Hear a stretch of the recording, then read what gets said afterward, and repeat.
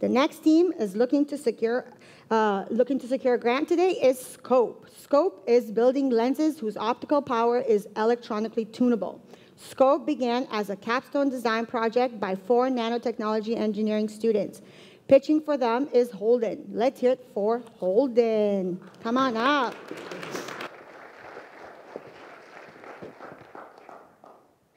In recent years, smartphones have been trying to mimic true optical zoom by adding more cameras with more lenses, but all these changes just raise new problems regarding cost, aesthetics, and scalability. Most importantly, they all still rely on lossy digital cropping to zoom in.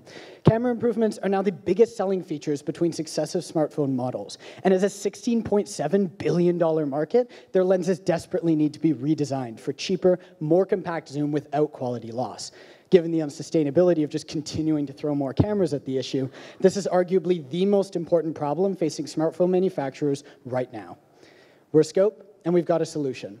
A liquid crystal lens with electrically tunable focus. Liquid crystals are like grains of rice suspended in a gel, except when we put an electric field through them, the crystals reorient themselves. Their orientation affects how light bends when passing through, so with just an applied voltage, we can make light dynamically converge or diverge based on our needs. One lens can change its focus. 3 stacked together lets us optically zoom with a system that's smaller and cheaper than any market alternatives.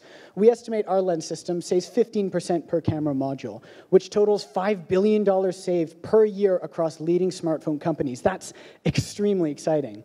But smartphones are an ambitious market to break into without a foothold. So our plan is to initially bring our lenses to a collection of niche markets worth a combined $8 billion. Markets that specifically require the same lenses as smartphones, but with less technical restrictions.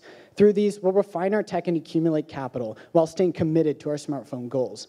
And since major lens manufacturers such as Leica and Zeiss also design smartphone lenses, our B2B strategy of selling directly to these companies will transition easily between markets. We've already contacted them, and we're really excited for the future we'll share.